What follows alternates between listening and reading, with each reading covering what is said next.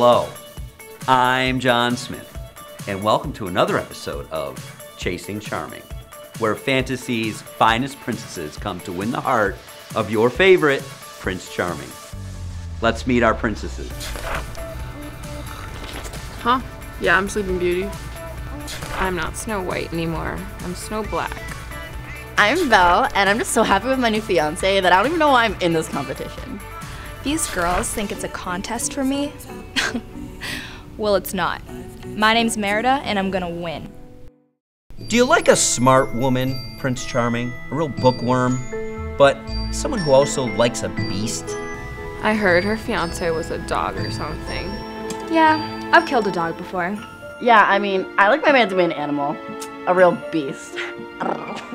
What about someone who's really into nature? You know, someone who really thinks they're the fairest in the land. Merida thinks she's gonna win the competition. But what she doesn't know is that Snow Black is gonna f her up!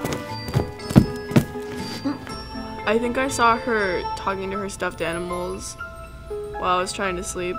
Did somebody say animals? They don't know you like I do. Rawr. That means I love you in dinosaur. Are you looking for someone who's kind of brave?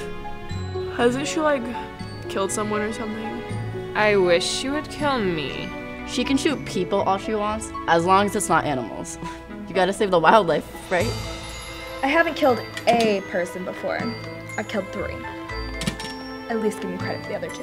What about a more laid-back princess? Someone who, likes to take a nap every now and then.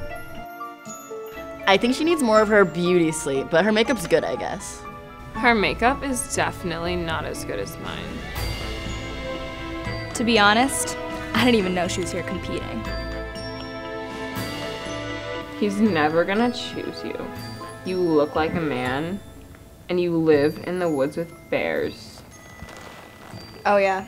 You think he's gonna fall in love with your evil godmother looking ass? At least I don't look like the ugly stepsisters. At least I'm not ugly. You're ugly. You're ugly. You're ugly. You're ugly. You're ugly. I'm trying to get my beauty sleep. You can sleep when you're dead. What an interesting batch of young ladies. I wonder who Prince Charming is going to pick.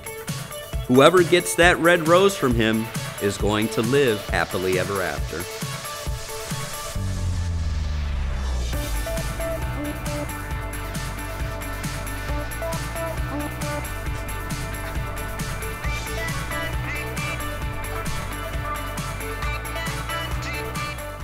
What was it about Sleeping Beauty that really drew you to her? What was the connection? It was really just her personality.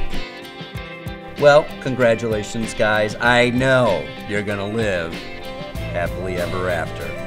This is John Smith, and I hope you'll join us next time with a new Prince Charming who's gonna try to find his true love on Chasing Charming.